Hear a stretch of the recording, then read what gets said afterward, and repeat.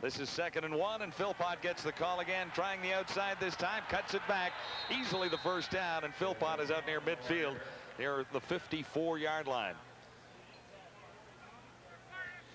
And one of the nice things that goes along with having the #1 running game in the league is your offensive line gets a renewed enthusiasm. They're not catching pass rushers all the time. They get to fire out and they get to run traps. That was Jamie Terrace on that toss sweep, probably the best play that they run. But for the offensive linemen, it makes their life a lot easier too, not having to pass block on every play. Philpott picked up 10. This is first down at the 54. And Matt Clark is close to another BC Lion first down, and Hurley Brown is there again, number 44.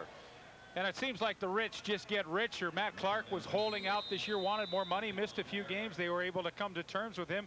Eric Tillman, the general manager, signed him. But now, you know, he's your 5th receiver. I mean, that's not a bad guy to have as your number 5 guy.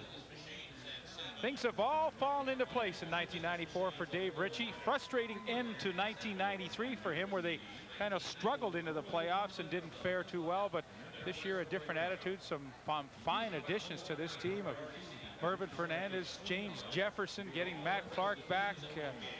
A decision to go with Corey Philpott as your #1 back. They've made some solid moves. Yeah, and then you had Kent Austin in there, and everything has fallen into place when you think about that, right? I wasn't going to forget him. Well, he's like having an offensive coordinator on the field, and what a difference that can make to a team.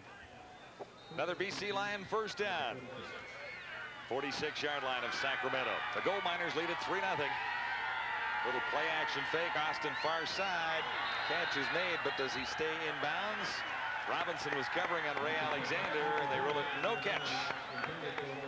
Yeah, and that's a ball into the wind that just hung up a little too long for Ray Alexander. You get a good look at what a wide receiver goes through when the ball's a little late getting there. Alexander, the ball should be there right now, but into the breeze, it takes a little extra time. And look at the hit by Junior Robinson. And boy, anybody that's played wide receiver, that is the greatest fear, is when you're extended to get that helmet in the back. Alexander did hang on, however, even though he was tossed out of bounds.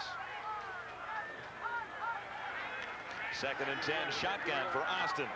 Under the cover this time, Matt Clark, and it'll be another BC first down. Clark is wrestled out by Hurley Brown one more time. 15 yards for Matt Clark. John, that's a matchup that I think the BC Lions will win all night. They've got Matt Clark playing as their 5th receiver, and he's the 3rd man inside against Hurley Brown, who's a converted defensive back to linebacker. But, you know, Hurley Brown's a good player. He's very strong coming up to support the run, but that's a very favorable matchup for the BC Lions. You see he's out now, and the extra defensive back comes in. Lions at the Sacramento 31 with a first down. Goldminers lead by 3. Still early in the game, 8:17 to go, first quarter, and Austin was off target that time.